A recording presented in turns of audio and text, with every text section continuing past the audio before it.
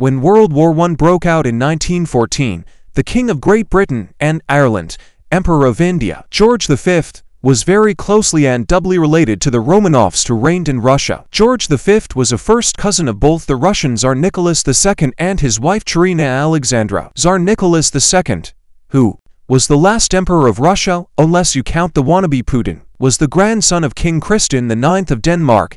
This is relevant for King Christian via his daughter Alexandra, not to be confused with Nicholas II's wife Czarina Alexandra, who married the future British King Edward VII, was also the grandfather.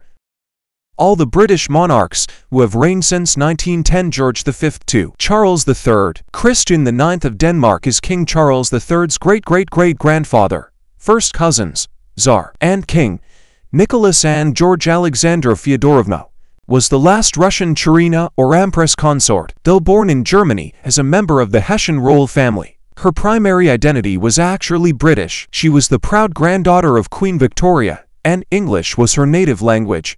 Czarina's mother was Princess Alice, one of Queen Victoria's daughters, the second eldest. Alex married into the Russian Romanov dynasty and embraced Russian culture and Russian Orthodox Christianity, at which time her name changed from Alex to Alexandra. Growing up, Alexandra saw her famous grandmother in Britain often, and the time she lived in Britain influenced her manners and tastes. In other words, all British monarchs in the modern era have been very close cousins of the Romanovs. It is not surprising that Tsar Nicholas II looked so much like King George V. They shared a large amount of DNA just from Denmark's King Christian.